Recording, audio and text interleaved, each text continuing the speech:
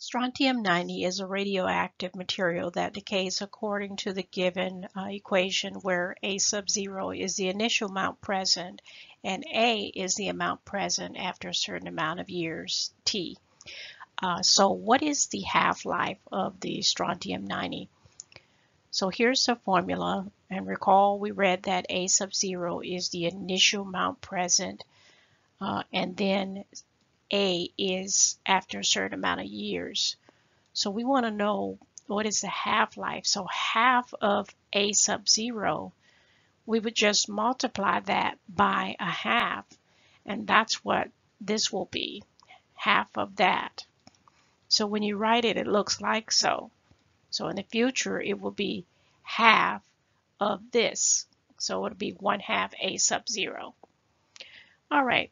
Let's go ahead and solve. We want to solve for T, so remember it's all about peeling away at those layers. So let's go over those layers. First, you want to get rid of A sub 0.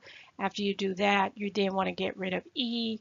After you do that, then get rid of negative 0.0244 to get to T. We're going to start by getting rid of the A sub 0. To get rid of something when they're all sandwiched together, you have to divide, and you divide by what you want to get rid of. So let's divide by A sub 0. What do we do to one side? We do to the other. Next, we're going to get rid of E. To do that, we have to take the ln of each side because ln E cancels.